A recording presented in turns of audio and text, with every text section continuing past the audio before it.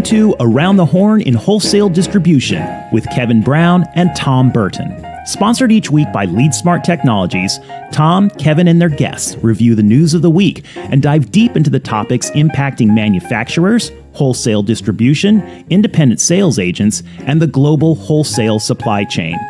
Whether it's M&A, SaaS and cloud computing, B2B e-commerce, or supply chain issues, we peel back the onion with our guests into the topics that impact your business the most. Mr. Costa, how are you? Thank you for being with us today. I am great. The honor is mine. I really appreciate the invitation.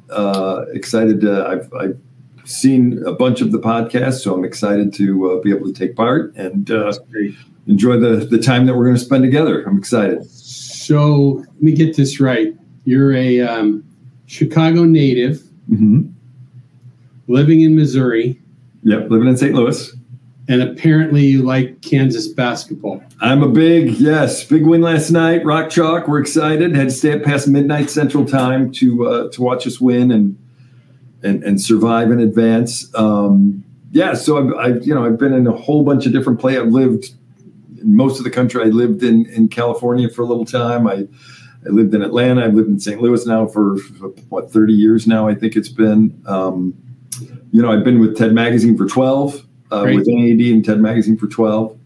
Great to be a part of the National Association of Electrical Distributors. Learned just a ton about so many things related to business. So it's been a great run. I'm excited to be a part of TED Magazine and to be a part of NAD has really been a career highlight for me. You know, we have, Scott, we have folks from everything from office products distributors to folks in the medical business, in manufacturing and distribution to electrical, right? Everything kind of in between, building materials, bearing, power transmission, all kinds of distribution and manufacturing. Can you just kind of the quick rundown about NAED, right? National Association of Electrical Distributors.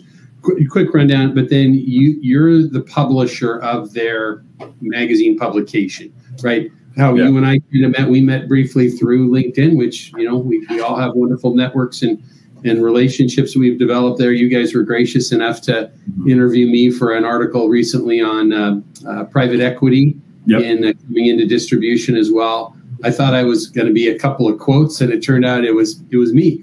It was really great. Your writer was fantastic to work with. But maybe give us kind of an overview of the magazine and the organization before we dive into the show today. Right. Sure. So the association first, again, the National Association of Electrical Distributors, we have, don't hold me to the numbers. The important part is this. We have more than 400,000 people who are employed by the companies that belong to the association. I mean, it's a pretty massive number of people who get the benefit of what being a part of an association does. And we host meetings, we provide education and training and leadership development for our member companies. Obviously, communication is a huge thing. Conferences and events, whether it's regional conferences or it's, what we call niche conferences. Our Women in Industry Forum is going to have 1,000 women attending. This coming summer, we have a marketing summit that's coming up that I know, Tom, they're working with you on. We have a LEAD conference, which is a leadership development conference that's coming up in the fall. We're big on advocacy. We have a group in Washington, D.C. that works as lobbyists for us. So we work for our member companies, 365 days a year. We're always around trying to help you out. We have a great, amazing staff of people who are incredibly dedicated to, what they do.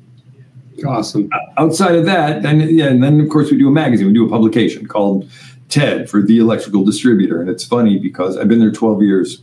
When I go to, I was just at the biggest lighting trade show in the United States this week.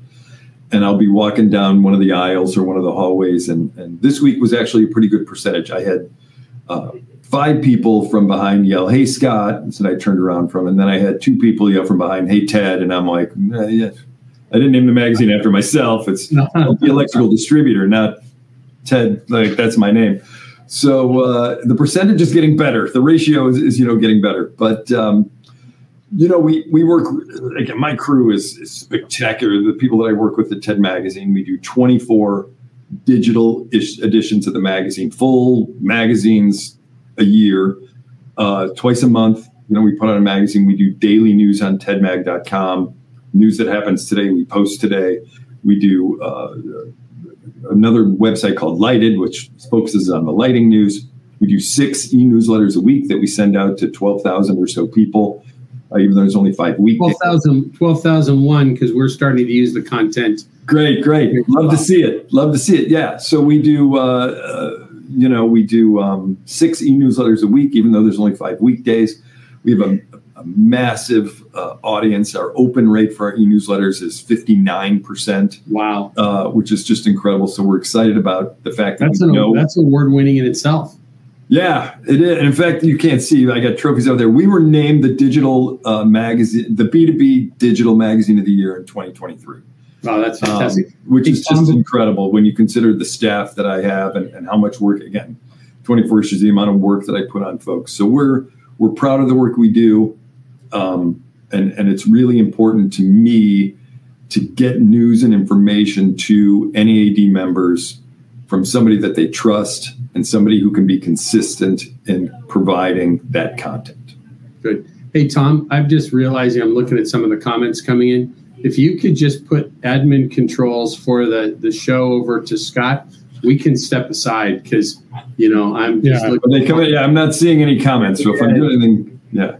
There's Andrea. I saw Andrea at the conference I was just at. She contributed some content.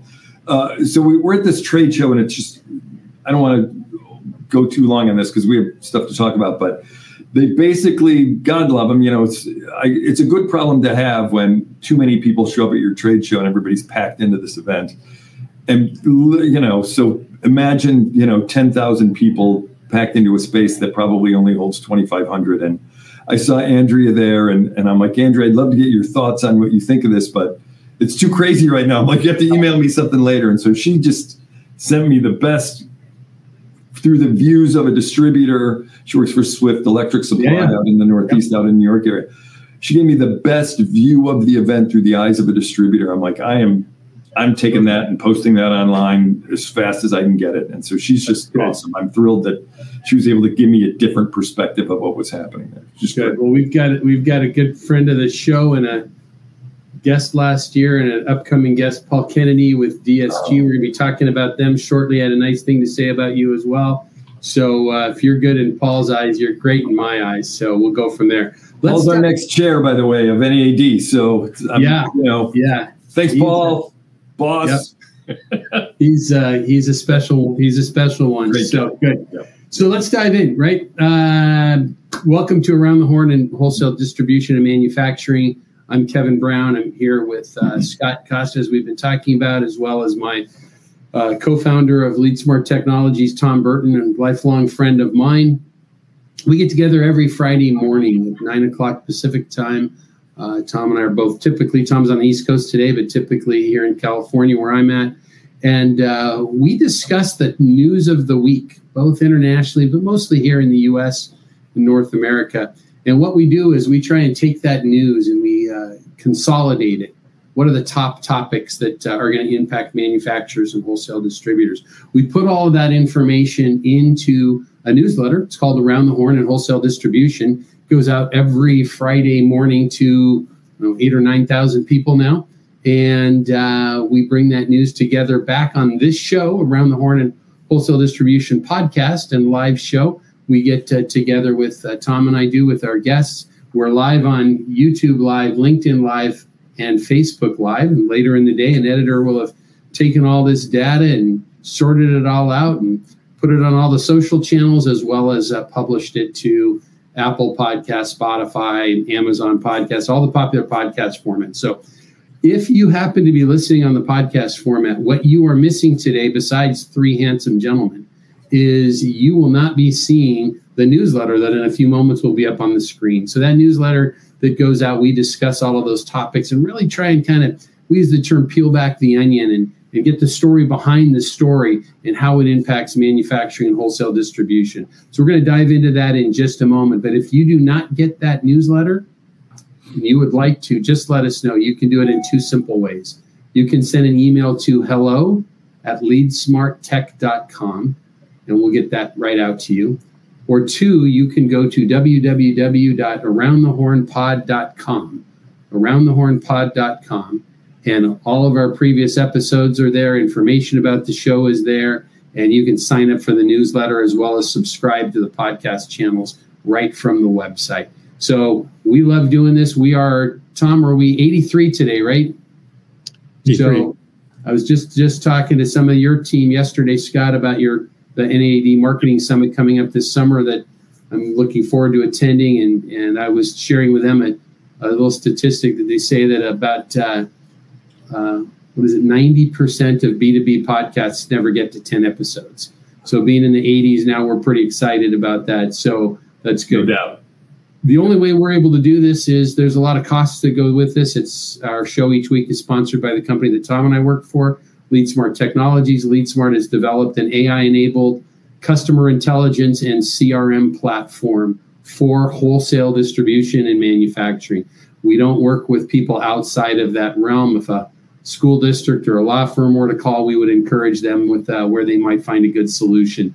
But what we've done is taken my 35 years of experience in manufacturing and distribution and brought that together with Tom and his team's background of similar amount of time and technology to build a pre-developed solution for manufacturing and distribution. Most of our company's customers find that they're about 70% ready right out of the box with our product because we've taken our experience. We do customer intelligence and CRM in a very different way to bring deep insights and analytics to things that people have never been able to see before about their customers, their teams, and their business. So LeadSmart's our sponsor. We're appreciative of that. And Tom, anything to add to that before we dive into the news?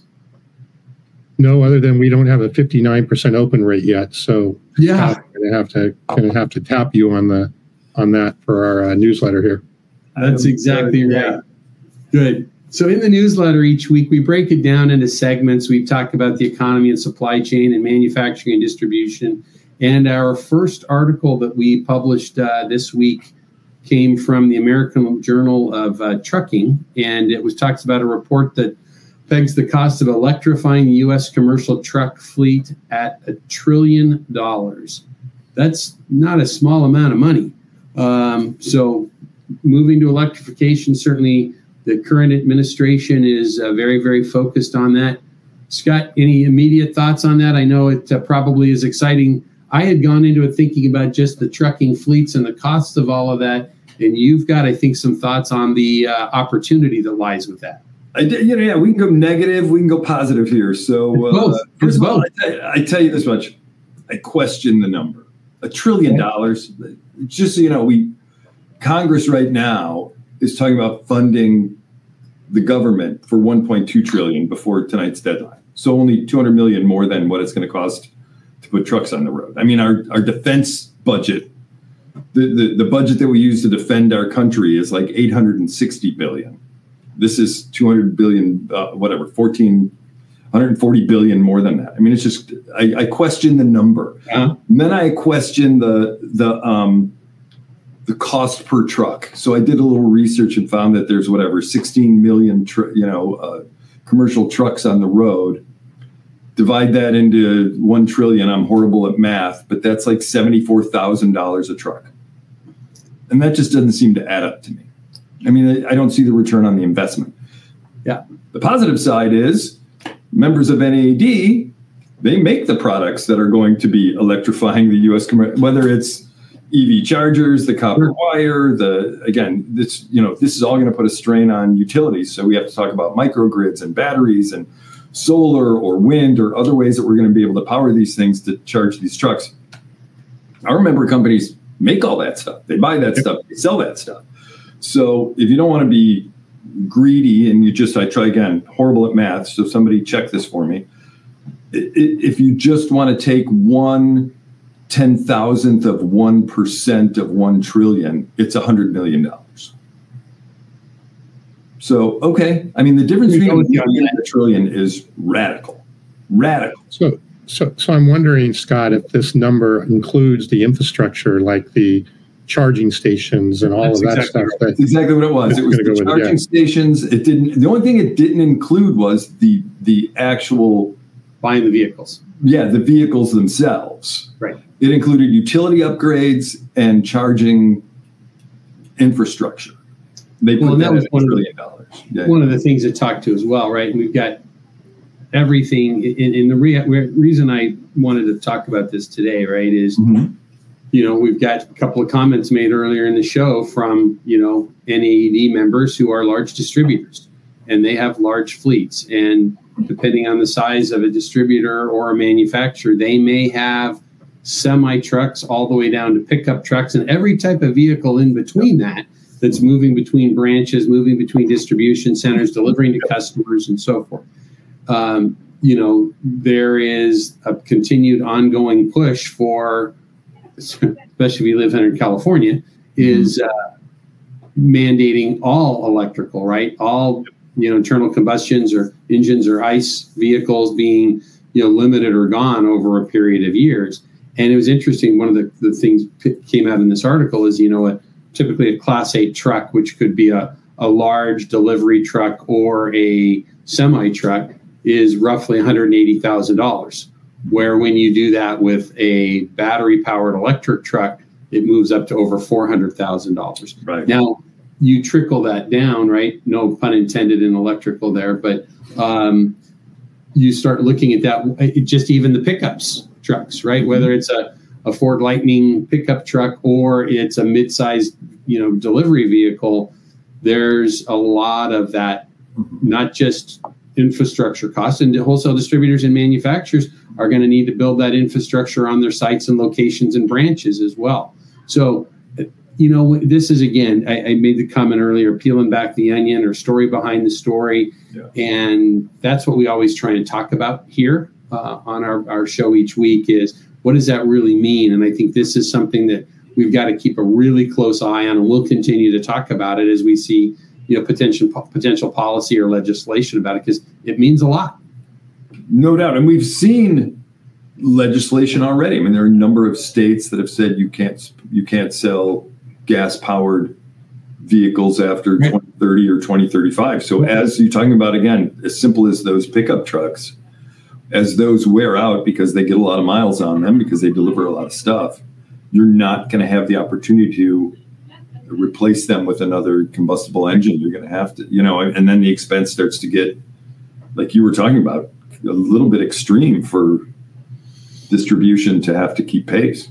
Yeah. Well, I hope we're not losing any of our listeners today on this. I don't mean at all for this to be doom and gloom, because there's, obviously another side of this that could be beneficial to the environment and so forth. Mm-hmm. But, these are things to be planning for, and boards need to be thinking about this, right? Is budgeting for it and planning down the road, because you stop and think about it, whether you've got, 3 branches or you've got 35 branches, there's going to be a fixed cost to that, solar charge or the electrical charging stations. Should we outfit with solar? What should we be doing? So something we'll continue to keep talking about on the show here. So why don't we jump ahead here, Tom, to that next article that came from INPO magazine about McKinsey having a study and some perspective on some takeaways that they had regarding shifts in supply chain. Any thoughts from you guys to start off on this? Scott, do you have any take on this? It looked pretty similar to a lot of the things we've been, in reading the article, a lot of the stuff we've been talking about over the last few weeks. Yeah, exactly. I think that, so a couple of things that come to mind on this is one, we still have supply chain issues, and there's still long wait times on a number of products, which is scary. So obviously getting manufacturing done closer to the, what Amazon calls the last mile, getting manufacturing done closer to your customers obviously is important. And so that's essential. And then the second part is, customers are interested in sustainable products. They're interested in origination of where that product was made now. And so these are all, I think, factors toward where manufacturers are shifting their focus. And just whatever it was a week or so ago, Schneider Electric, who's one of our members announced that they're investing $140 million. $140 million. Yeah, we talked about that last week. In their plant in Tennessee, and they were going to hire 750 more people. And they were, again, these are big issues, I think, as far as getting stuff made closer to where it's going to be installed to kind of ease what's been a supply chain problem now for 3.5 or 4 years. It's definitely been an issue. Well, that's some good points that come from this article as well, right? Mm-hmm. There's been problems long before the pandemic. Pandemic triggered a lot of things because ships weren't able to leave China and the way that's the other thing. Yeah. The Red Sea, we can talk about that forever. Well, yeah. Exactly right. So now we've got Panama Canal issues. We talk about this regularly, right? Panama Canal issues. We've got Suez Canal issues. We've got geopolitical tensions and so forth. We've talked about this on an ongoing basis here. And I think it's important that we bring this to light and continue to try and get people thinking about this just from the standpoint of the impact that it can have on the business. I always like to make sure that it's easy for us to kind of pontificate, but the survey had some really good information, right? It said 95% of the surveyed companies reported challenges with their supply chain footprint in the last 12 months. So just because we've come out of the pandemic time, this is saying that's not changing, right? Because, we talk about this regularly, right? Port strikes, Suez Canal, as we just said, Panama Canal and so forth. It said 50% reported their supply chains are reliant on another region, and 89% plan to reduce their dependency with a focus on Western Europe and Southeast Asia. Mm-hmm. So moving away from China, and a big part of secondary out of this article was talking about, and the single biggest word that came out of this article for me was resilience, right? We've got to have resilience built into our supply chain, whether you're a manufacturer or a distributor, and understanding where things are coming from and those issues. They talked so much about people moving away from China, and it's not leaving China, it's shifting, because there's a great amount of US-based manufacturers that are manufacturing in China, that are manufacturing China for the Chinese market, right? That's not leaving. But when we start looking at how are we supplying Europe and how are we supplying the Americas, a little bit different challenge that they're starting to look at. So 64% said regionalizing their supply chains was important, and another 66% brought suppliers closer to their main markets or that last mile, like you were mentioning, Scott, with a 30% growth of that year over year. And we're going to continue to see this, right? The geopolitical tension right now between U.S. and China, and then China and Taiwan, these are big issues, right? And you got to keep the supply chain moving. Demand has not gone away. Demand's growing. Yeah, I'm not an economist. I don't want to pretend to be one. I took an economy class in college. It didn't go well, so I'm not trying to say that. But there were dozens, if not 100, economists in 2021 who insisted we'd be in a recession by the end of 2021, and now we're almost halfway through 2024, and so I don't think that demand, especially again I can only speak for the construction side. Backlogs are still fairly solid. Jobs are still available. I was just in New York City. There's cranes in the air. People are doing big projects and small. So I think supply chain issues are going to hang over us if we don't start doing some things to speed that up a little bit. Keep it moving. Yeah. You know what I mean? Yeah. No, I think you're right with that. Just a couple of last topic comments on this. It said, from the article, it said one example on the nearshoring topic. It says when that whole nearshoring discussion started, everyone said we need to nearshore, and that was pre-pandemic, but it became a big issue during the pandemic. It says it stabilized a bit in 2022, and then now the article's research said that the political tension has really pushed things over the top to really get a peak going of the discussion about nearshoring. So I think it's interesting, right? We see tons of this moving to Latin America, not just Mexico. A big part of it's Mexico with NAFTA, but a lot of it to Latin America in general. The last thing I'll say on this, though, that this article talked about that I was really surprised about there was a discussion about the lack of awareness of some of this of boards of directors. And that was part of their research, was that surprisingly not enough board of directors are bringing these topics up and are even clearly aware of it, as opposed to, senior management within a company. So that startled me a little bit. Yeah, I agree. But Tom, any thoughts on that before we jump ahead? No, let's move on. Okay. What's next, Tom? Why don't you dive in on the manufacturing distribution? Ties right more back into that whole resiliency idea again, right? Yeah, I mean, I think we're just, next article in innovation-led industrial policy for U.S. manufacturing. Again, the same sort of thing, right? We highlighted issues surrounding supply chain and all of that, and and the ability to kind of withstand those shocks. But it does look like there is actually a fair amount of at least innovation happening on the manufacturing side, more so potentially than even happening on the distributor side of things. Maybe it's trickling down, as you just said, along the way. Scott, do you have any thoughts here? I have some thoughts, but I think more of a question in terms of, for both of you, in terms of, what's the cost of innovation? I mean, what do you think the cost of innovation is? And where do you think that tipping point lies? It's like, yeah, I want to be innovative. In order to be innovative, I have to invest dollars or percentage of what my whatever bottom line is now is not going to go toward something else. It's going to go toward changing the way I manufacture my products, whatever it might have to be. But where do you think that balance, I don't know, where do you think that balance lies in terms of when manufacturers are going to say, you know what, it's great to be innovative, but I can't go out of business either? Well, I think it's a good question. I'm not sure the exact answer to I'm not either. What you're describing. I don't know that there is an answer.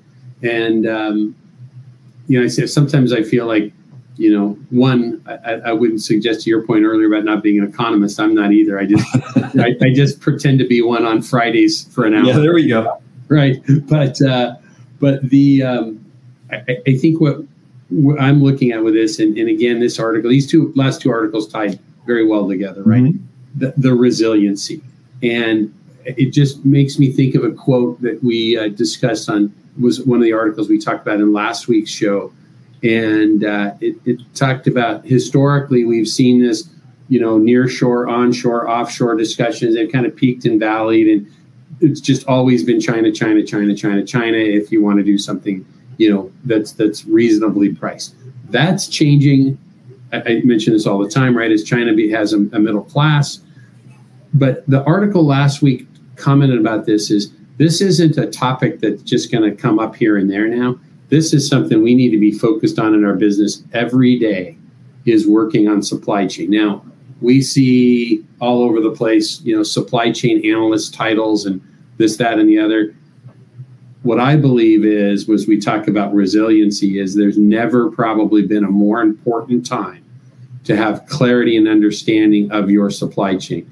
And if you're a distributor, that means, and Mike Mortensen that was on with us a couple weeks ago from ARG Industrial, Mike was talking about this as well, as never before having had the closeness and relationships with manufacturers to understand their supply chain, right? Because historically, and I remember when I was back in 93 to 2003, and I was a manufacturer's rep, and a distributor had an A, B, and a C source for items and so forth, and they just kind of relied on them based upon brand or price or availability.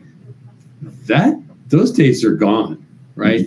We have to really understand, because the risk of this is if you're tied to the wrong suppliers and the suppliers don't have a resilient supply chain for you, impacts your growth in your business. Now, maybe it's not that you are having to close branches or lay people off, but you're probably not going to make your growth initiatives. And if you don't understand where they're at, you can't prepare for it. So I think the issue is, and I don't know if I'm answering your question, but my belief is, I don't know where that tipping point that you mentioned is. What I do know is, if you want to be accelerating growth in the future, you need to be supply chain resilient. And that's not just a sentence. That's something people have to live. Agreed. And the again, the partnership part really is, I think, essential too, in terms of making sure that your partners are aware of the commitments that you're making. Andrea, I hope you're still here. I hope you remember this. This was like 8 or 9 or 10 years ago. We were at a conference together, an NAD event together, and we were unveiling some research we did on partnerships. And literally 90% of distributors, which was the flip side of 92% of manufacturers, said that they would like to, quote, reimagine their partnerships with their supply chain partners because they're not happy with them. Yeah. And this was years ago. And I remember Andrea and I looking at each other like, that's 9 out of 10. It's 9 out of 10. Mm-hmm. So they're not happy with their partners. Yeah. And so to your point now, it's like the strength of partnership today, I think, is so incredibly valuable to make sure that folks realize, again, your partners realize up and down the chain what you're doing, why you're doing it, how you're helping them while you're investing in yourself. All seems to be so essential today and will be in the future. Yep, I agree. Last piece on this article, because we've got a lot more things to cover today, is it talks about policy in there as well. I just, from what we've just been through, I think policy becomes secondary to all of this. It's nice if there's some policy that's beneficial, but it talks about, it says industrial policy, governmental policy is written to balance social concerns, national security, and economic dynamism. Priorities include job creation, wage levels, and domestic resiliency. So resiliency everywhere we look is that. And what does that mean?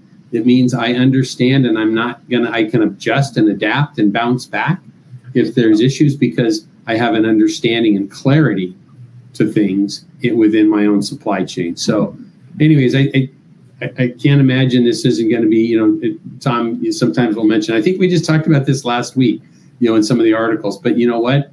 That's our role here, is to bring up, and one of the main reasons we're here is to bring up topics within manufacturing and distribution that are going to be impacting them. And each week we seem to have a little bit bend on things, but this resiliency thing, I think, is going to be an ongoing topic for us. So, Tom, let's jump ahead. Let's move ahead. Yeah. Speaking of things that we've never talked about, data. Yeah. Very good. This is an article from Modern Distribution Management. Is great. Dan Shearworth from NEW posted this on his LinkedIn this morning about how cool this is, about talking about data-driven decisions and learn to trust your information. And I commented on Dan's post that we would be talking about this here today. Tom, you want to kind of dive into that a little bit about data, since you're the data guy on the show and at LeadSmart? Yeah. Well, I find it interesting, right, is that I'll get the exact quote here. The exact quote is 70% of a survey of 200 distributors, 70%, half of them, I apologize, say have very low data maturity today. Yep. But 70% say they will have high data maturity within 3 years. So a couple things that jump out with me on that. One is, obviously, they're starting to take data seriously, right? We've been talking about this for, a year or whatever, or longer. The one thing that I wonder about is what they mean by data maturity. And does it mean that they're going to go in and clean up their data, making sure that, data hygiene, or what is really else is going on to clean up that data to make it ready for AI and other analytics? So it didn't get into that in the article.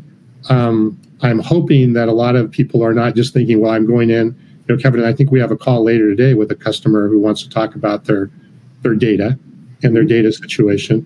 The data hygiene, the part of, email addresses being correct and phone numbers being correct and all that, that's just one little piece of it. The second, and maybe more important piece of it, is what data are you actually going to be incorporating into AI and your data lakes and so forth to drive a lot of what you're doing. So didn't get into that, but at least there seems to be some real attention on this now. Good. Scott, any thoughts with your background and experience within NAED about data as it relates to this? A couple of things. It doesn't help to make strategy off of dirty data, because it's it's going to be incorrect. And I don't say I was, I guess, a data guy. Like I firmly believe that if you have a restaurant and you know traffic flow and you know what your revenue is per night and you know what what items don't sell, what items do sell, you can determine how much food you should order, what your scheduling should be, when you should have specials, what you should be pricing things, and data should be able to tell you all this. And I believe in all that. I'm not trying to say that I don't. But I was talking with Herm Edwards, the former football coach, who you play to win the game guy, for those who don't remember who he was. He was our keynote speaker in South Central Conference that NAD had just in February. And we were talking backstage about data and being data driven. And he said, yeah, you should trust your data, but there are times you have to trust your eyeballs too. And he said the point that he was making was, his data showed that 17 times out of 100 on 4th and 1.5 yard, we make it, which is great. And then you look over at the other team and Ray Lewis is the linebacker and he's screaming at people and blood is rolling down his face. And the data doesn't show you that. And you're like, no, we're going to punt. Because I'm not going to, my eyeballs say, I appreciate the data, but the data doesn't show me that. Right. So I think that there's sort of I'm now kind of moving away from being 100% data guy to a 92% data guy and an 8% let's trust our eyeballs a little bit too on some of these things, on some of our decisions. And again, and that's not to knock this particular article, because again, I think data-driven decisions are essential. I just think there's also some experience and some eyeball tests that need to go along with your data-driven decisions. Yeah, I think those are good points. I love that example with Herm Edwards. Where does he live, by the way? Because he lives in California, up in San Francisco area. Because he got run out of Arizona. So and he's he works for, now we're way off the subject. He works for ESPN, so he's got to fly to Connecticut in the football season. He flies to Connecticut every week. His commute is San Francisco to Connecticut. It's crazy. It was telling us the story. I couldn't imagine. Yeah. Anyways, back to the data point. Yeah. Here's my takeaway on this, and this ties right into what we do at LeadSmart, and it's really important, right? And Tom made a comment to me a number of years ago. As my background is in wholesale distribution and manufacturing both. I started in distribution in 1989, so I've been doing this a while. And Tom's been a data guy, right? Computer scientist by education, and has started and exited multiple software companies, and he knows the data field. And Tom made a comment a number of years ago, and he said, I've really never seen markets that have the amount of information and data available to them, like specifically wholesale distributors have, right? And if you think about it from a standpoint of where this data really is, I always describe it as, manufacturers ship stuff in boxes and pallets and truckloads. Distributor breaks that truckload, pallet, or box down to ones and or boxes of something and gets it to the end user, right? So a lot more invoice data at a distributor than a manufacturer. A lot more touch points data of lots of other customers, right? Distributor has hundreds and thousands of customers, or hundreds and or thousands of customers, and a manufacturer typically has hundreds in that case. So, but if you look at the distributor, immense amounts of data on top of the fact that, you used the reference point earlier, Scott, to restaurants, right? You don't find that many multi-generational restaurants, but you sure do wholesale distributors. Right. And you sure do find a whole lot of multi-branch wholesale distributors that have data across large pieces of geography. The challenge is, and it's part of what's going on through this article, is that historically this data is all siloed within an organization, right? We got warehousing data here, we've got invoice data here, we've got e-commerce data here, we've got hundreds, whatever numbers of spreadsheets all over the organization. And the issue is getting that data back together that becomes challenging. One of the great things that I really appreciated about this within this article is they talked about really finding a way to help the customer, right, with the data that they have available, help a customer understand their business even better. Mm-hmm. And I try not to talk too much about what we do at LeadSmart, but the term customer intelligence is so broad. But how we use that is we use it internally. We have a tool called a revenue expander right within our software, where a distributor can look and say, here's all my product categories that customer's buying. And using an AI tool against that data that says, hey, Scott, you're visiting this customer today, and they only buy 2 of your 9 categories or 14 categories.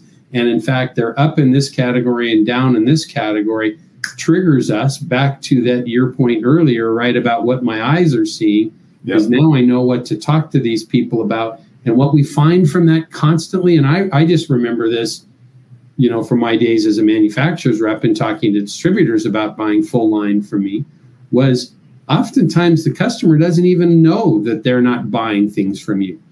They might think they're buying this category from you, but really another buyer over here is buying all of these things. So when we can start taking that data, we can do 3 things with it. We can help our customer better. We can help out and help them even understand their business better.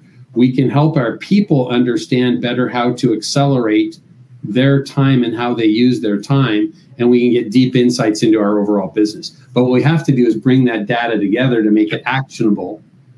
And that's what I think this article really, what I loved about it is it's talking about, right, what are we doing about that? How are we looking at churn models with customers, and what does that mean to our inventory levels? And we're at a tipping point, I think, in technology right now with the AI tools that are coming available as well that we can use within distribution and manufacturing that's really going to change how we use our data. Agreed. Tom, anything further on that, or you want to jump ahead? No, let's go ahead. Good. All right, so we dive right into our segment that we do each week on e-commerce and marketing. Tom, you before we started LeadSmart together, you had invested in a digital marketing agency as well. So let's talk a little bit about in our e-commerce and marketing segment. We're going to talk about the false allure of B2B intent data that came from MarTech magazine. I actually sent this article off to a friend that's runs marketing for a very, very large distributor in Ohio. Then I knew she would love this. So I sent this one off this morning. So Tom, you want to lead us off a little bit on that one? Yeah, well, I think we should start off by talking about what do we mean by B2B intent data. Good. So there's, and Scott, I'd be interested to see if you're seeing this, especially with, some of the stuff you have coming up in your conference. Mm-hmm. In the tech world, it got very popular to have tools that would kind of sniff out basically what what buyers were doing, and to alert you, quote unquote, that if they were in fact, doing things that showed high intent action. So, are they going to your pricing page? Are they watching a demo on your website? Are they searching for you in Google and so forth, or looking at review sites, or all of those types of things? It's gotten very popular in the tech world. There's a bunch of high-priced tools that go out there and do B2B intent data.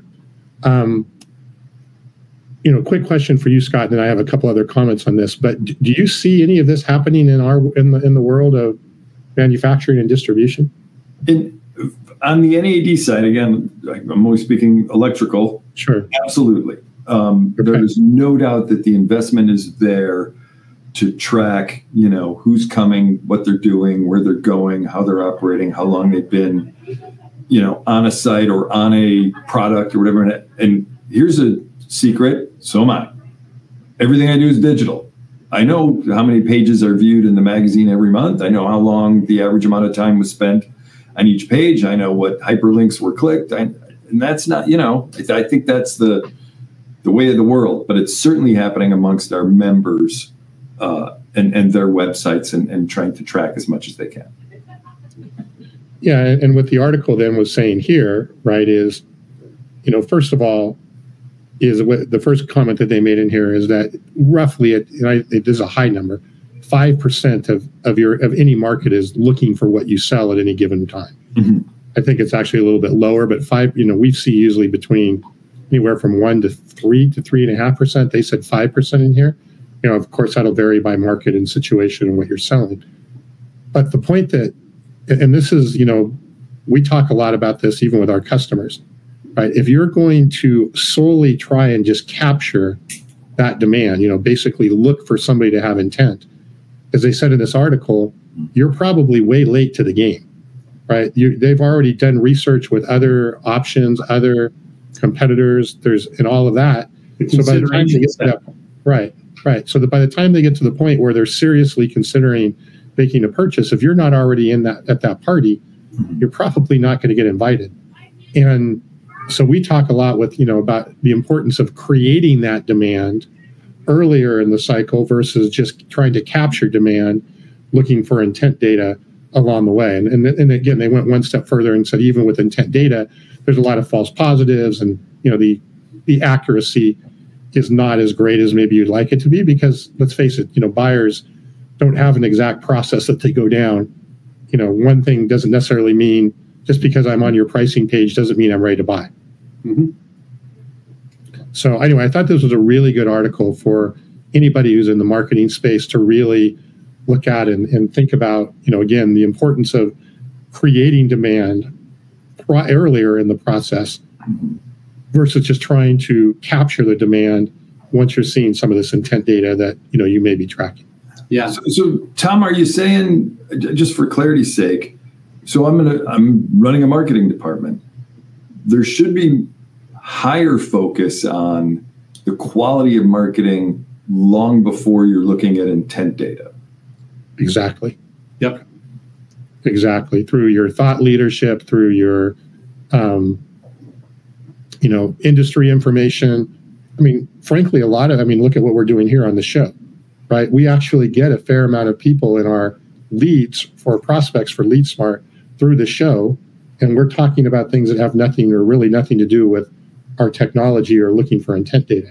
So it's really, how do you, get awareness, start building demand, creating demand, getting awareness, building trust higher in the process, so that when they get time to making that decision, you're somebody who at least is under consideration. It's got all that a little bit to what Tom's saying, because I really appreciated this article as well. And they use, I haven't heard the term exactly this way before, but they use the term consideration set.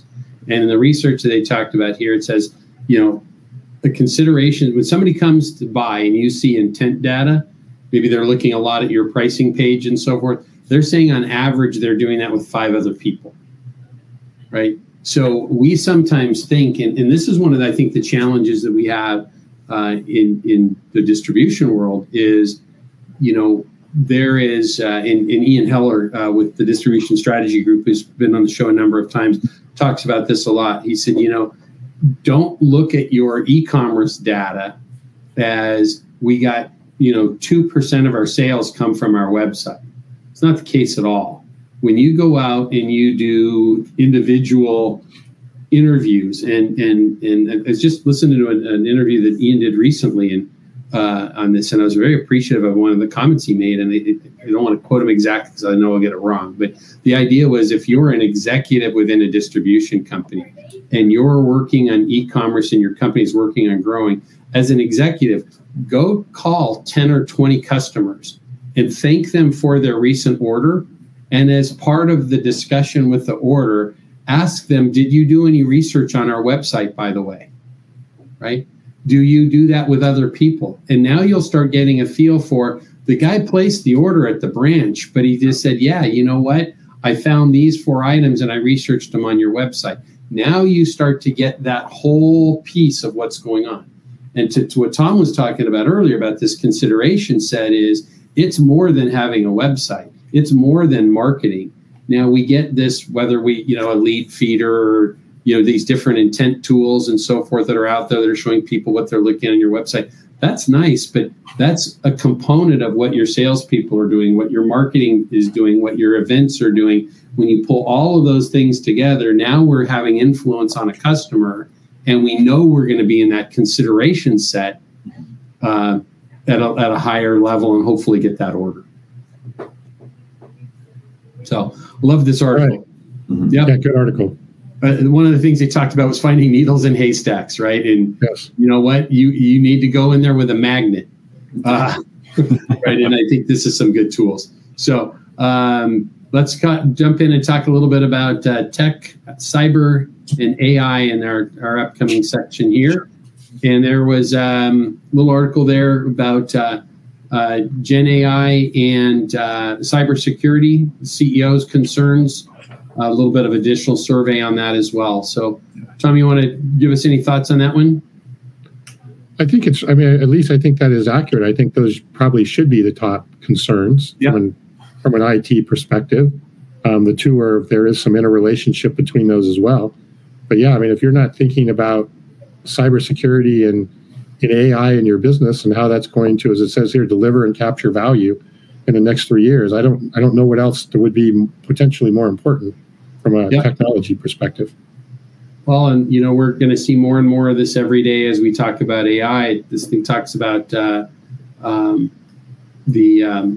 68% expect generative AI will change the way their company creates, delivers, and captures value in the next 3 years. And obviously, there's a huge cybersecurity issue for that. I was talking to a customer of ours earlier in the week that's just been dealing with their third-party e-commerce company that they partner with.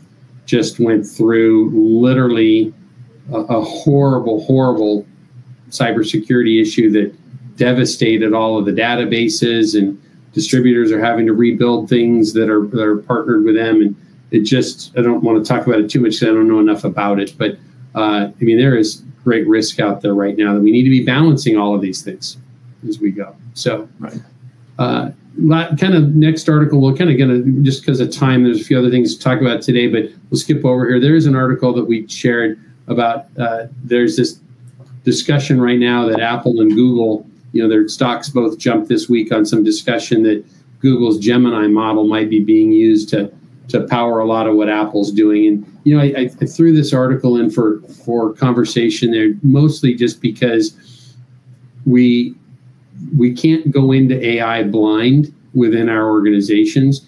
We need to have some level of understanding of what's behind the curtain.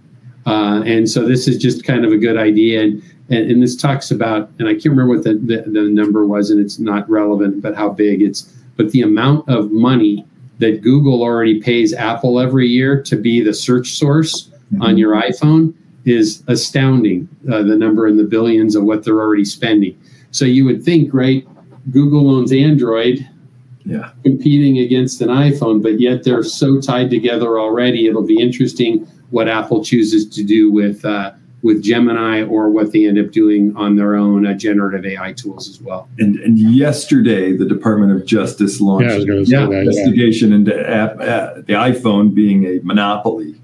Can you imagine Apple and Google partnering? I mean, the investigation into double monopoly. I don't even know what you would call it at that stage. It's just crazy. So hey, just let me send a picture from my iPhone to my sister who has an Android, and let the picture go through in the text message, and I'll be happy. Yeah, exactly. That's one of the. Keep it simple. That would be awesome. Yeah. Well, but that was one of the things that they cited, right, in that suit, was that Apple will makes it difficult to have group chats with people on different devices and sharing images and things like that, and they're trying to use that to drive people there. And it's like, I don't know. I think the Department of Justice, some of this stuff is trying to follow the gal that's trying to make a name for herself at the FTC.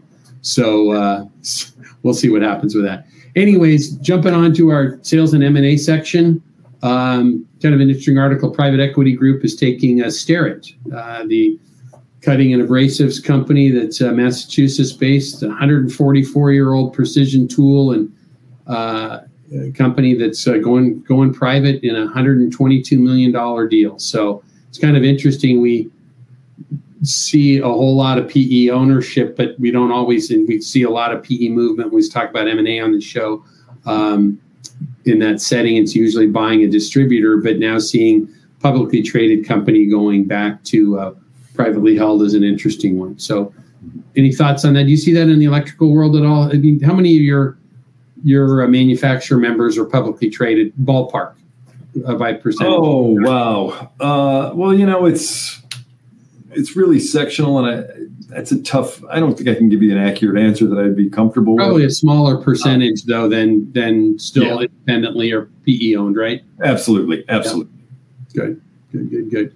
All right. Well, that's a good one. It's nice to see that. Tom, something to add? No, let's just jump ahead. Okay. Yeah. So we'll jump into our people and leadership section. This is we added this in January. We didn't talk much about this, and we had we called it the Legends episode. We had looking at last year and thinking about the coming year. We had Mike Marks with Indian River Consulting Group, and obviously he's very active with NAED, and Dirk Beveridge with Unleash WD and We Supply America Tour, and then Ian, we talked about earlier, Ian Heller from Distribution Strategy Group. We had the three of them together, and Dirk does so much writing and speaking about people, and what did he call it? The non-desk employee and so forth. And he focuses on so much of that on the tour that he does as well each summer. But this was, so we added our section about people and leadership because he mentioned, on the podcast, he goes, you guys never talk about people. It's like, let's start doing that. So we had an article here about how to use AI to support employee development. And this came from it's called the Training Mag. And it just talks about, the newer advanced AI technology being able to do learning and development programs and really help with employee engagement, employee development. So any thoughts on that from either of you? Okay. I will not criticize another magazine. That's not fair. But wouldn't it be awesome if we can just stick our future leaders in front of a computer and the next thing you know, they're CEO material? I mean, are we serious here about using AI for leadership development, employee development? I mean, go experience things. Go to a conference. Go talk to your partners and go walk through your warehouse and go talk to people. Go experience things. Go see what makes people tick that will make you a better leader. I don't think AI could really I was talking about this the other day. I can make a magazine where I just put things into Chat GPT that says, tell me how the electrical code is going to impact contractors with less than 150 employees, and give me a 2,000 words. It'll crank out. That's not experience. Go talk to electrical contractors who have less than 150 employees to find out how it's going to. This story just really kind of boggles my mind, and I cannot believe that we're going to take leadership development, which is a program, by the way, that NAD does. Shameless plug. We're going to take leadership development, just hand that over to AI. Like, look, we're going to create geniuses now through a computerized, go experience things, go touch things, go talk to people. I couldn't believe this. Hey, Scott, how do you feel about this? I'm sorry about this. It just boggled my mind. I think he's channeling Dirk. Yeah. Yeah. Well, I think, go ahead, Tom. No, I was going to say, I agree with you, Scott, in general. I think that there's kind of a middle ground here, though, on some of this could be used. And, we talk a lot about even like digital twins and the ability to use AI to have digital twins to optimize what, different employees, salespeople, and all that stuff do. I think there's data and information that can come from that can be valuable in employee development. But I agree with you, Scott, you can't completely automate all of that and have it, basically be a robot. There's too many variables that you can't put into an AI system. Mm-hmm. Yeah, no, you're exactly right, Tom. And then let's just, part of this, the subheading here is allow AI tools, allowing business to streamline their learning and development programs and use this for assessments to suit their employees. So I'm not going to say push back on you, Scott, because I don't disagree with what you're saying about experience, because I'm an experienced guy, 100%. But I do think we're going to see some AI tools that will allow us to enhance and refine what we do from an automated standpoint. So we'll just see. And again, as we go back and forth on this, my response is, should you streamline development of just do it at the right pace? I mean, people think and walk and talk and move in different paces. And I don't know if really streamlining is the way you want to develop. Hey, I know we got to develop you as a leader. We're going to have to do that in the next 6 weeks. Like, easy now. I mean, let's have a succession plan and let's make sure that you're doing it the right way. Yeah, I think this is good. Tom, if you wouldn't mind highlighting that comment from from Kelly there. She says we need to blend old, new, and AI and experts, right? That's, I think, thanks for that, Kelly. That's a great comment, right? And that's been my view on things all along, right? Is, and Tom mentioned digital twins and co-pilots and so forth earlier. Right? And that's the beauty, right? We're not going to get rid of people. We're going to make people better and enhance what they're doing. But I don't ever want to stop going and shaking hands and, grabbing a beer with people at a trade show and event. I mean, the vast majority of my travel is events. So good. Hey, we need to move on. There we have an article here from Supply House Times that meet the 10 most influential women in PHCP, pipe, valve, and fitting world. And there's some great folks in there. So if you don't get our newsletter, and I forgot to mention it, slow down if you would there, Tom, and go back a little bit. Tom tries to sometimes move me ahead when he's ready to move forward and he's done on a topic by moving the slider to the next article. I'm not biting on this one. There's some great ladies that are mentioned in this article that are really doing some powerful stuff within their organizations, both from a executive leadership and a marketing and a sales side of things. So what I didn't mention earlier in the show that I normally do about halfway through is we're here every Friday. I'm Kevin Brown. I'm here with Tom Burton. We have a guest most weeks. Scott's with us today from NAED. And we publish a newsletter called Around the Horn in Wholesale Distribution and Manufacturing. It goes out every Friday morning to thousands and thousands of people. If you do not get that newsletter, you can simply ask us for it at hello@leadsmarttech.com or go to the website for the podcast, which is www.aroundthehornpod.com. The reason I interject that usually throughout the show is if you're listening on the podcast and not seeing what we're looking at, is we're looking at the newsletter on our screen. We're talking about these articles. So again, this was from Supply House Times magazine. If you don't subscribe to that, it's a good one. If you're anywhere related to plumbing, heating, pipe, valve, fitting arena, a great one. But there's some good folks in that. It's International Women's Month, and so a good time for that one. So some good folks in there. Tom, we'll hit the industry scuttlebutt really quick. We've got, I know Paul Kennedy was with us this morning. I think Joe Solheim and quite a few people from Dakota Supply Group. They've unveiled their inspirational rebranding, and I think they handled this so well. Yep. And I'm not saying this because Paul's been on the show, and Stefan Fulop is Chief Digital Officer, and I got to spend some time together at an AD event recently, and they're just good people there. But I just thought they handled this, and Scott, I'm really interested in your feedback.